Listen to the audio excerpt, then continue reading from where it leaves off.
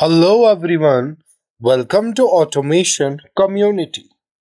Today in this video, we are going to discuss another example in which we will be using normally open contacts and normally closed contacts. Today in this video, we will be controlling 3 LEDs using 3 switches. So let's start. Example 2. If switch 1 and switch 2 are on, then LED 1 and LED 2 will be on. If switch 2 and switch 3 are on, then LED 2 will be off and LED 3 will be on. That means if switch 1 and switch 2 both are on, then LED 1 and LED 2 will be on. And if switch 2 and switch 3 are on, that is, if switch 3 is on or off, that doesn't matter. But if switch 2 and switch 3 are on, both are on, then LED 2 will be turned off and LED 3 will turn on.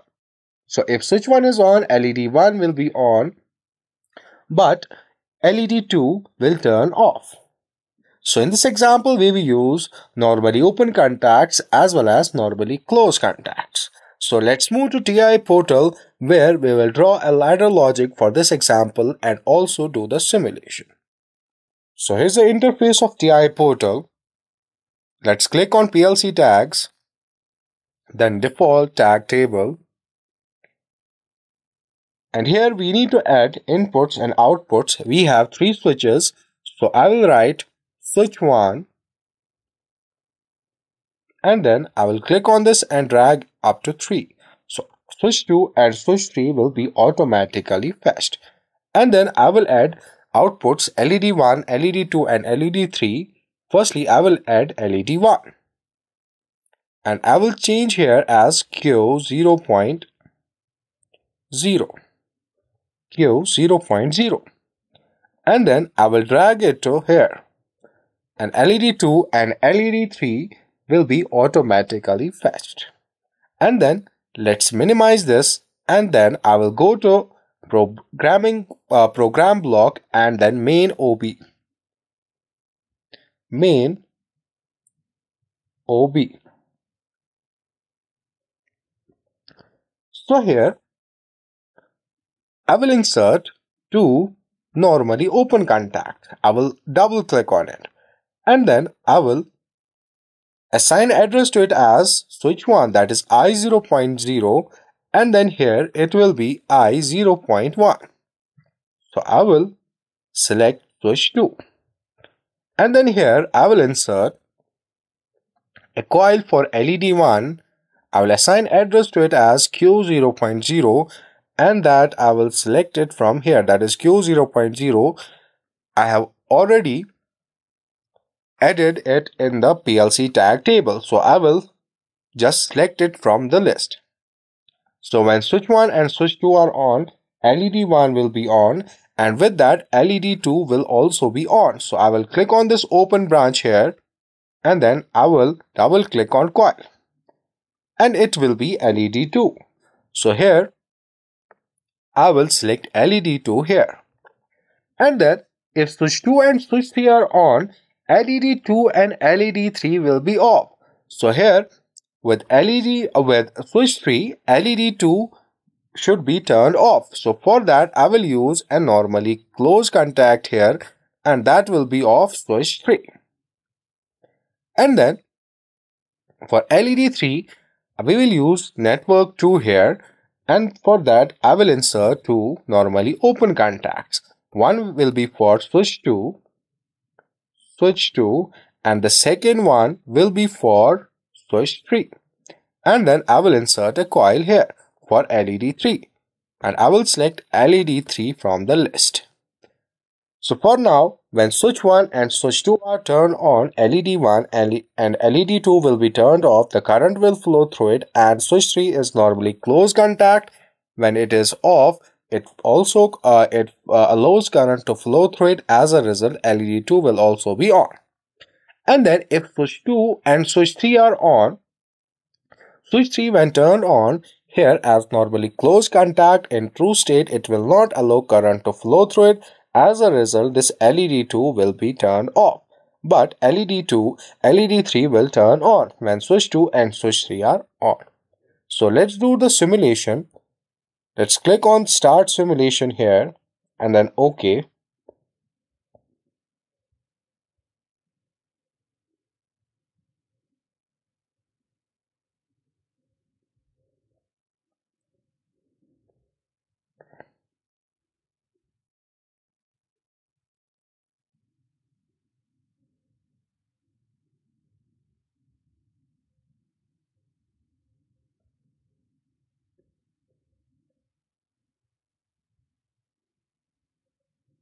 Click on Load and then Finish.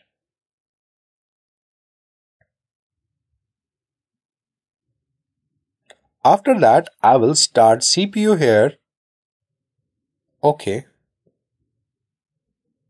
And then monitoring on off.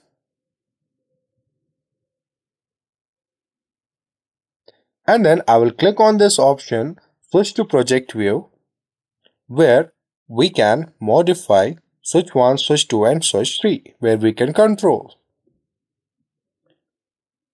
So here let's create a new project.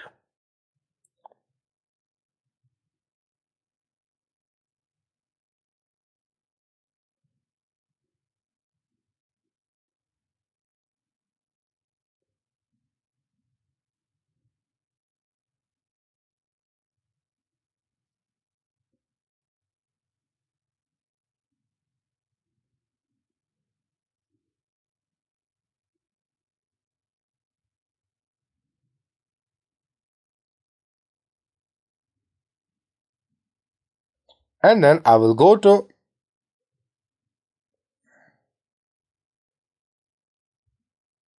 maximize this.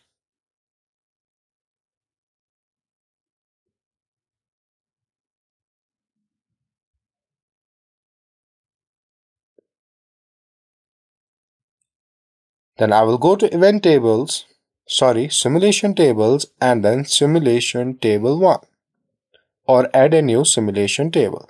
And then I will right click on here and then load project tags. So here,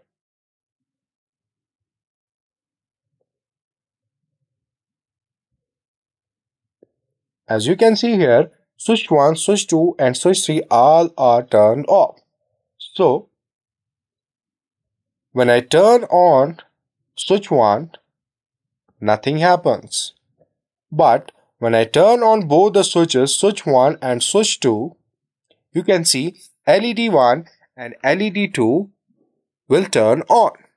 As you can see also here, LED2 and LED2 are true. And then when switch 2 and switch 3 are on, then what happens is that LED3 will turn on.